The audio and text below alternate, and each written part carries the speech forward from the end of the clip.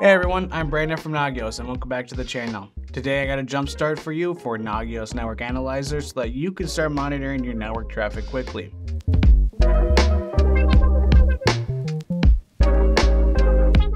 In today's video, we'll be covering the final installation process for setting up Network Analyzer.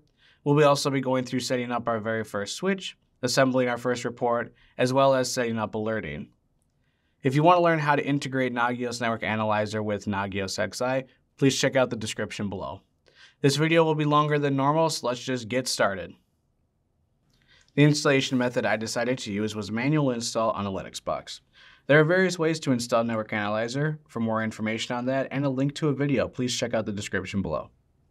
Since I chose a manual method, after the installation process, we are shown an IP address.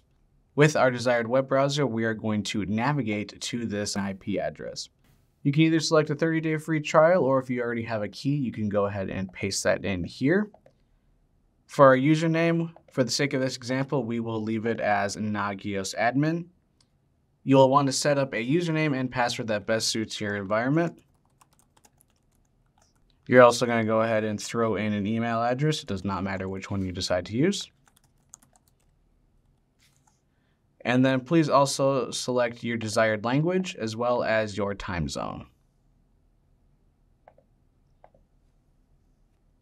Once you're satisfied with your settings, you can click Finish Installation.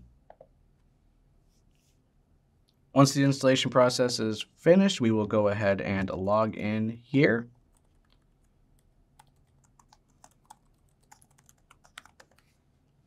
Upon logging in, we are met with absolutely nothing. So this is a brand new, fresh install of Network Analyzer. The first thing that we're going to do is set up our very first switch so that we can start receiving Sflow or Netflow data. To begin the process, we'll go to the top here and select Sources, and we'll click Create Source. Now, before I continue, I want to mention that you need to make sure that your switches or router, depending on what you are monitoring, is emitting Netflow or Sflow. To start, we'll go ahead and put in our source name. I want to point out that the source name must be unique and it cannot be changed later on. So for the sake of this example, I will call it the Aruba switch, since that is the type of switch I will be putting in here. You also need to put in the sender IP address.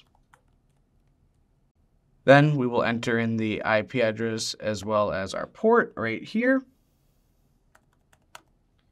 We need to select our incoming flow type, whether it be Netflow or Sflow. Again, I want to point out that this flow type cannot be changed once we create our source.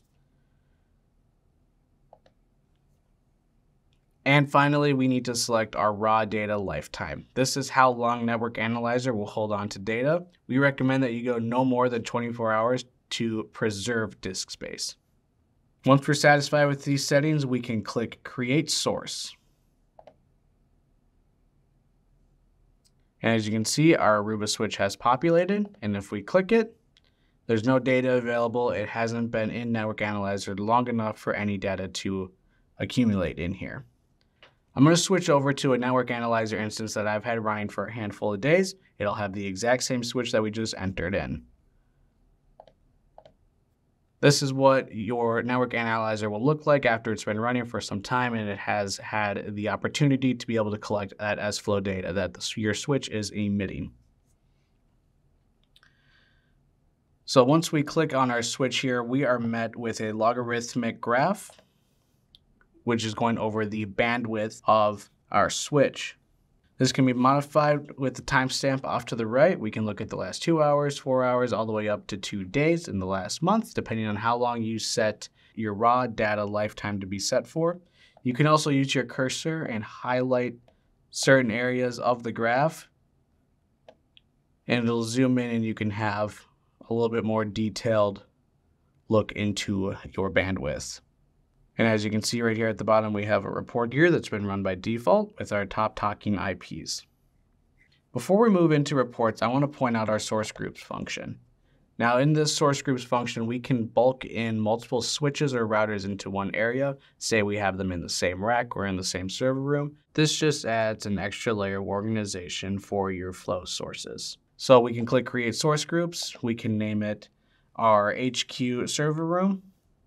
And if we had multiple switches and routers in here, we would scroll through this list and select which one would go into the source group. So we only have the one, so it would just be the Aruba switch in there.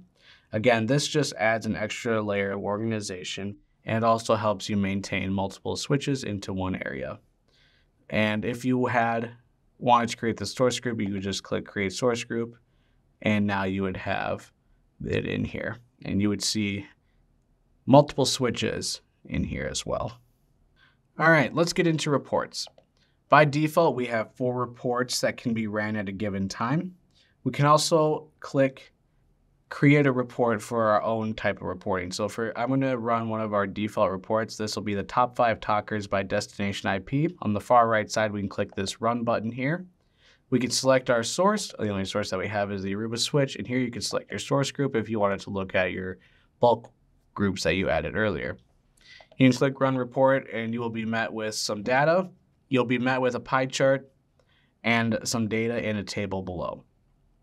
Now going back to reports, we're going to go ahead and create our own report. So I'm switching back to reports and I will click create report.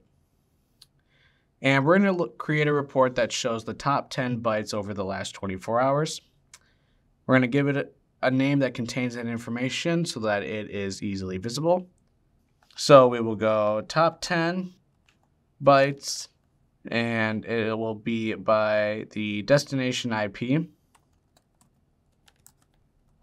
And again, we will go over the last 24 hours, like so.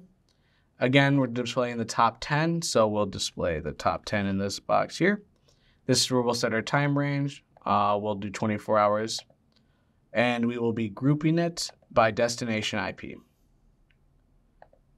And we're going to be looking for bytes. Now in this video, I won't be going over the limiter option here.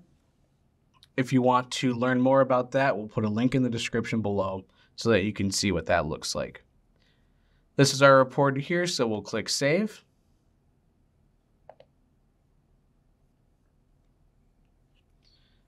And as you can see, our report has appeared at the bottom. On the far right side, we are met with a run, edit, and delete. We will click run. Again, selecting our Aruba switch, or if you want to select a source group, you can select that here as well. We will click run report. And here is our report. It has a mixture of IPv4 and IPv6 addresses. If you wanted to fix that, that would be that limiter option that I'm not going to go over in this video. Again, we will have a link in the description below going over the limiter feature. Before we continue to alerting, again, I want to mention that I will not be going over how to integrate Nagios Network Analyzer with Nagios XI. For information on that, we will have a link in the description below. At the top, we were going to select alerting. And I want to point out again that there are multiple different ways you can do alerts.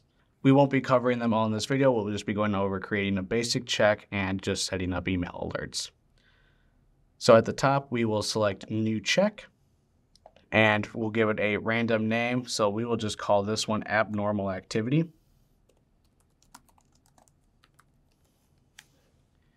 We will again select our source. The Aruba switch will be our source. If you wanted to do a source group, you could select that here or a route node as well.